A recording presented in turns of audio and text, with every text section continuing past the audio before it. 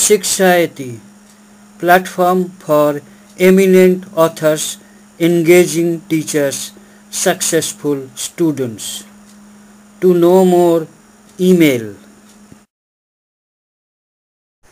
Partnership versus Joint Hindu Family, HUF. Governing law. Partnership Act 1932 applies to a partnership firm. Hindu laws. All the laws applicable to Hindu apply to joint Hindu family. Mode of creation. A partnership is created by an agreement. Joint Hindu family is created by status. Joint Hindu family can also arise by operation of law. Mutual agency. There is mutual agency between the partners. Every partner is an agent of all other partners. Consequently, the firm shall be bound by the acts of every partner. There is no mutual agency between the members, that is coparceners of the joint Hindu family. Authority. Every partner has an implied authority to carry on the business. Acts of partner in the ordinary course of the business of the firm binds the firm. Only Karta has the implied authority to manage the family property, but other coparceners cannot do so. Liability. The liability of every partner of the firm is unlimited.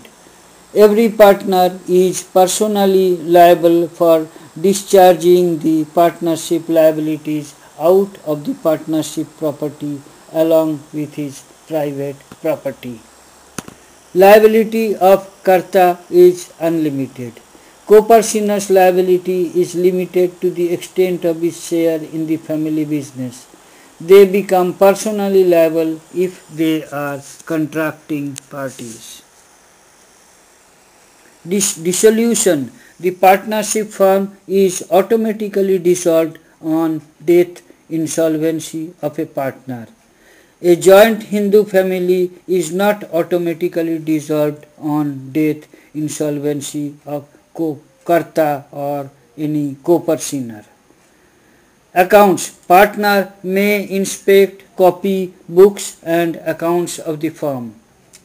A coparcener on severing from family cannot ask for past dealings or accounts.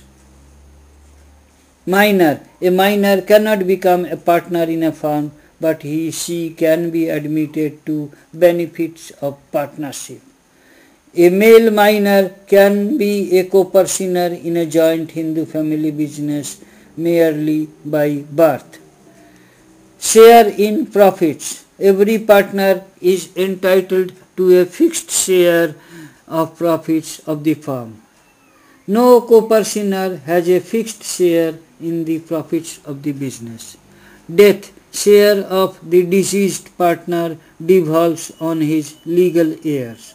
Share of coparceners may increase on death, decrease on birth of a coparcener. Members. Number of partners is limited. There is no maximum limit on number of coparceners.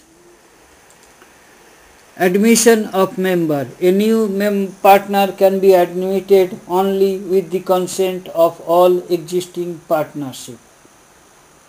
A newborn male member becomes a coparcener. Female members. In partnership, a female can become a full-fledged partner. In a joint Hindu family business, a female does not become its member by birth. Registration.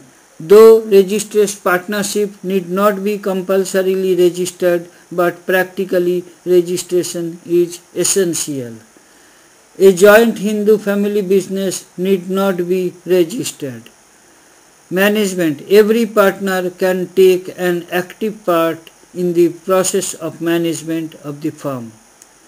Only the manager, Karta, can take part in the management procedure of the joint Hindu family business.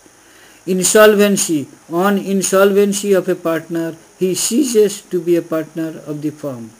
On insolvency of a coparcener, he continues to be a member. Thank you for watching the video. Kindly write your comments. Click on the red subscribe button at the bottom of the video to get more details and free ebook. Email us.